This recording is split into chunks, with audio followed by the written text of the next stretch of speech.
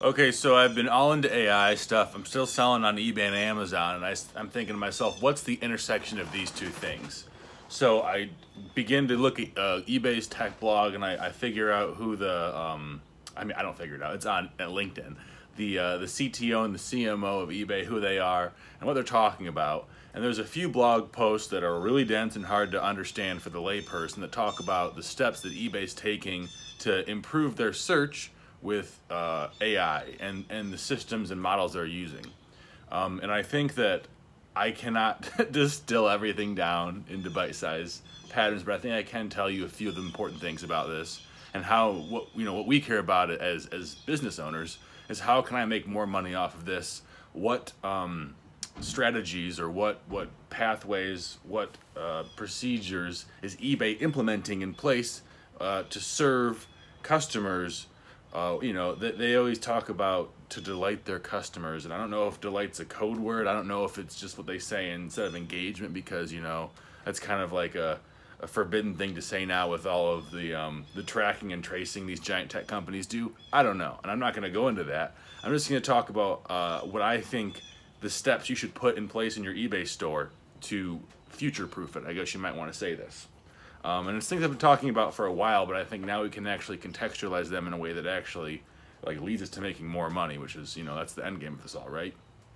So in the examples they use in these blog posts, the two of the ways, not the two main ways, two of the ways that they're using these systems and models to increase search and make search better is they're taking the order of the words in the search title or the description or whatever it is, and then that's creating a model that they're going to use to say the second word in this title is the subject, or the fourth word in this title is what's being done to it.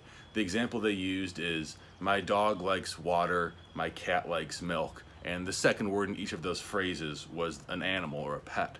And so if you begin to structure your eBay listings in a way that is standardized, not only does it make your job easier in creating a process that just you can do on your own, but it also establishes this pattern that these artificial intelligence systems can utilize to figure out how to better serve your items. There's also a second way that they're going to be using these systems to show your items in best match or in specialized search results for the individual customer. They're really trying to create customer profiles. Whether they're storing the data or not, I think is kind of irrelevant in this case. They're creating customer profiles to allow the search results to better match the customer's needs to delight them. And so I think beyond standardizing the way your titles are and the way your descriptions are and all that stuff to create these patterns that the AI can sink its hooks into, I think we also want to be, re-understanding or prioritizing having very similar backgrounds. And I am so guilty of this. Don't look at my store for advice on this one. But I really do need to buckle down and really implement, I think a white background is always best, right? But a standardized background.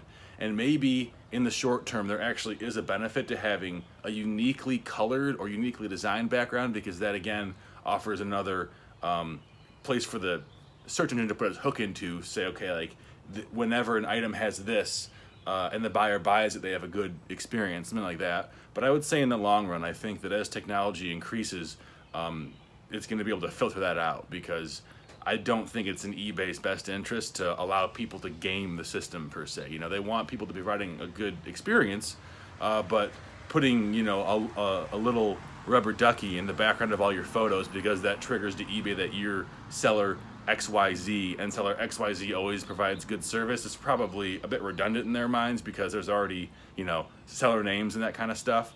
But just the way that I read it, and I'm not not a programmer by any means, but I do have somewhat of an understanding of how search engines work and how these algorithms might work. And so I think that just it's what we've kind of known already. It does recontextualize it to allow us to put things in order, in terms of prioritizing our workflows. And I hope that me talking about it kind of put it in the front of your mind, because it's in the front of my mind. If you like this stuff, give it a thumbs up. See you guys later.